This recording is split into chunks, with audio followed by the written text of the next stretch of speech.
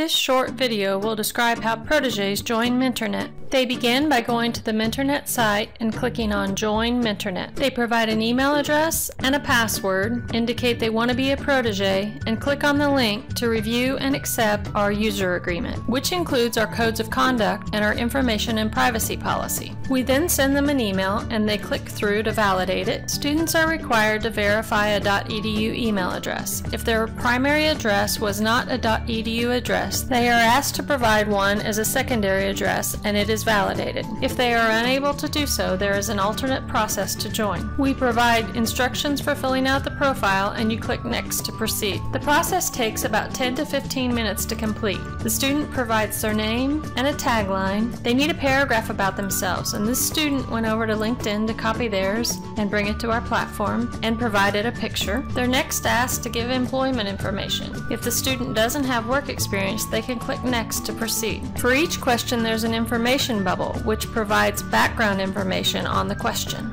Next, they're asked about their university and major. They can enter more than one if they've worked on more than one degree. We ask what country they live in and for their zip code, as well as for their country of citizenship. They're then asked for their level of education. This is the primary characteristic that drives discussion content from our site. We ask about their field of study. They are able to provide more than one in case they have dual majors, minors, or areas of specialization. We ask if they are members of any of MentorNet's partner organizations. They are asked about any special topics they might want to discuss. These are centered around unique challenges that are faced by many students pursuing a STEM education. At this point, we ask a series of demographic questions, including their gender, whether they're first generation to college, their ethnicity, and their race. In each case, they are able to indicate that they prefer not to report. They are asked if they attended a community college and what languages were spoken in their home as a child. At this point, the questions shift to asking the student about their preferred match partner. We begin by asking what degrees they'd like their mentor to have.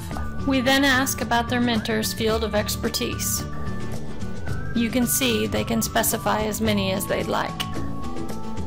At this point, the profile is complete and the protege is ready to do training. Our training was developed in partnership with OD-Score. We were able to adapt their training for industrial clients. Proteges are required to complete training on an introduction to mentoring and goal setting. A third module on boundaries and expectations is currently being developed. After they finish training, they click on a link and return to the MentorNet site. Questions? Feedback? Contact us at program@mentornet.net.